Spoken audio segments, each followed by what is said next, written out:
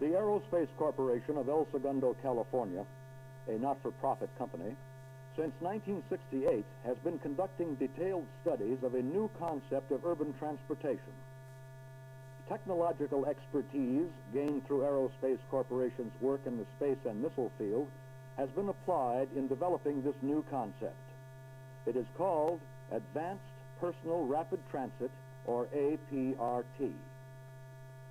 To demonstrate the feasibility of these new technical approaches, a 1/10 scale model was built of the vehicle body and suspension, propulsion and control system, and the guideway, including electromagnetic switching units. 3 of the scale model demonstration vehicles travel at 2 miles per hour, 1/10 of the simulated 20 mile per hour speed. 3 cars can operate simultaneously on the track. The cars receive power and command signals from a control room adjacent to the outdoor facility.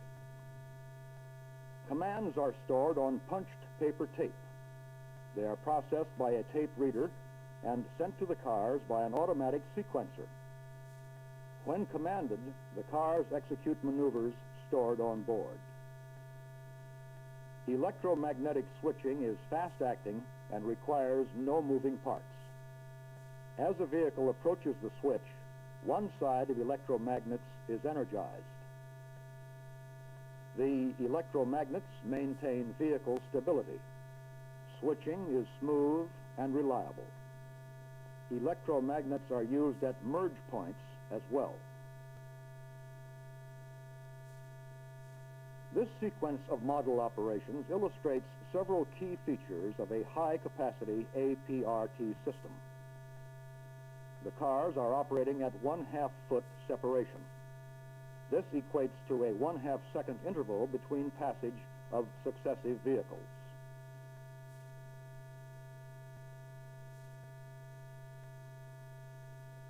Even at such close spacing, vehicles can be switched in alternate directions. The middle car merges with the vehicle stream, while all 3 cars maintain precise position control.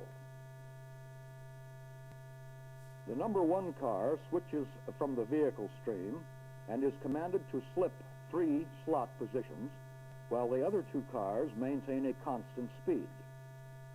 Each of the cars, upon command, can execute a variety of such maneuvers. These maneuvers are typical of those required to cope with traffic management situations. In this maneuver, we see the middle car, number 3, switch to the side track and then advance 1 slot while the lead car slips 1 slot. The rear car maintains constant speed.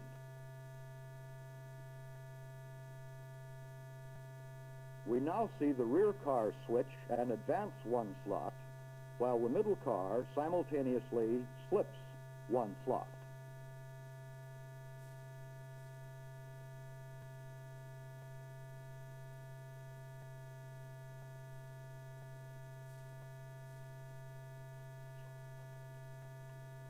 Here, the 2 leading cars switch to the side track and are commanded to simultaneously perform 3 slot slips.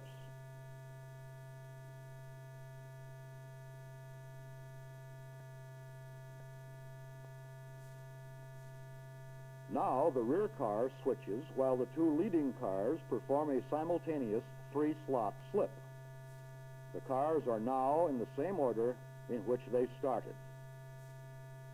To demonstrate the emergency stop capability of this system, a barrier is placed on the guideway. When the lead car strikes the barrier, it transmits a signal to the following cars, which causes them to stop in a safe and controlled manner.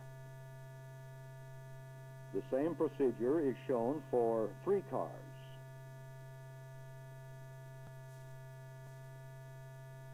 The model design and test work, combined with results of additional technical and economic analyses, have convinced the Aerospace Corporation that high-capacity, advanced personal rapid transit is both feasible and practical.